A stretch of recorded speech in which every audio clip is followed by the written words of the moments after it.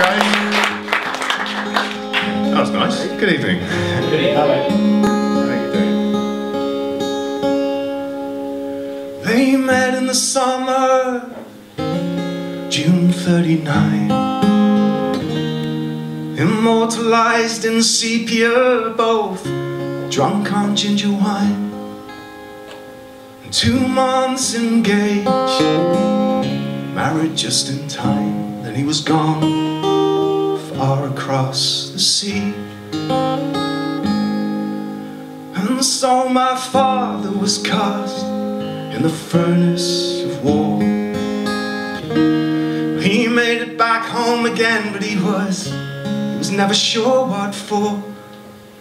It had made a man out of the boy who once walked out of the door, and who returned now to a boy of his own. Oh, but too much had changed, the weight of too much will. How do you learn how to love again once they've taught you how to kill?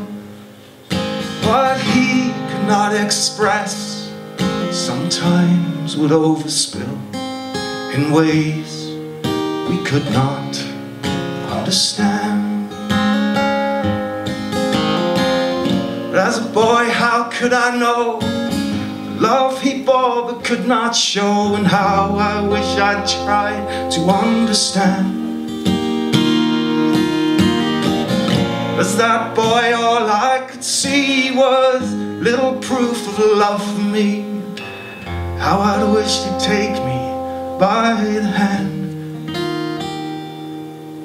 Just hold my hand, my hand.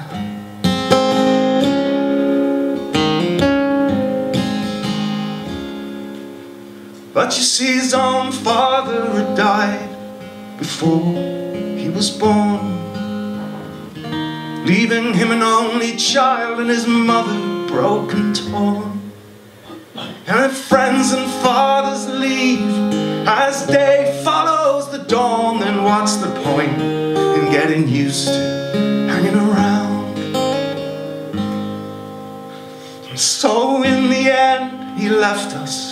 It was Christmas '54. Packed a few belongings and he quietly closed the door. We never heard from him again, did not see him anymore.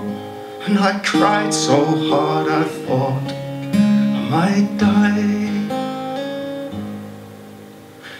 But then my mother told me how she would hear him in the night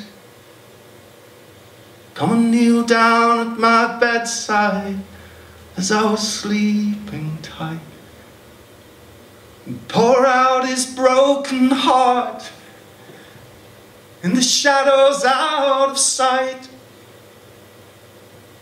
And weeping, say he loved me, say he was sorry,